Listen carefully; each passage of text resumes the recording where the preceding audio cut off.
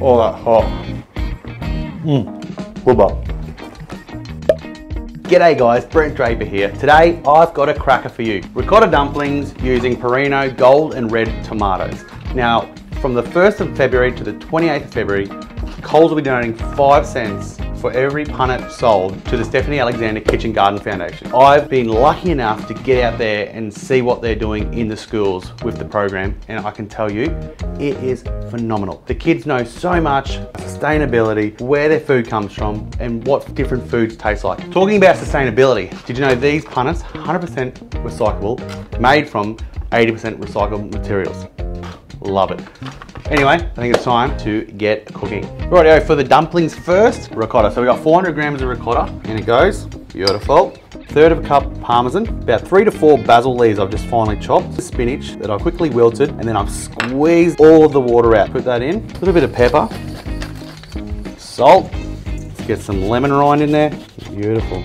1/3 a cup flour, 1 egg, and then mix that all together.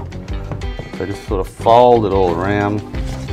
Put the ricotta dumpling mix just to the side for now. We've got a nice medium high heat going there. We've got a bit of olive oil, 1 shallot finely chopped. Just want to keep stirring that until they sort of start to soften.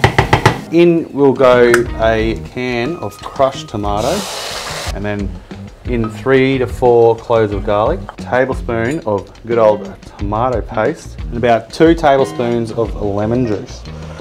You can get that in there. So you want to crank the oven up to 200 degrees now. Now this is the fun part. This is where you get the kids involved, get some dirty hands. You just basically want to get a good spoonful, give it a little roll, and you get these little golf ball dumplings that are just full of flavour. All right, now we're going to get a little bit of a system going here. Got some boiling water, plenty of salt in there.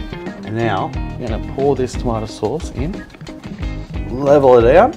And basically it goes dumpling into the boiling water. As it cooks, it comes to the surface, scoop it out, drop it in. And that way we can do sort of 3 at a time, 4 at a time, not overcrowd the pot. Now we're going to go Perino tomatoes. They're just going to get thrown in. A little bit more pepper. Season it with some salt. And Parmesan, that'll melt. And we've got a little bit more lemon zest, liven it all up a bit. Done all the hard work. It's going to go in the oven for 10 minutes. The Perino tomatoes are going to bust open, blister. The dumplings are going to get slightly brown, slightly golden. The cheese will melt, and it's just going to be unbelievable. Just like to finish with some basil leaves, a bit of freshness. Beautiful. Great dish to get the kids involved and get them hands-on. Remember, 1st of February, 28th of February, 5 cents from each punnet of Perino gold or red goes to Stephanie Alexander Kitchen Garden Foundation, helping those little kiddies. I'm going to go devour this. Thanks for watching.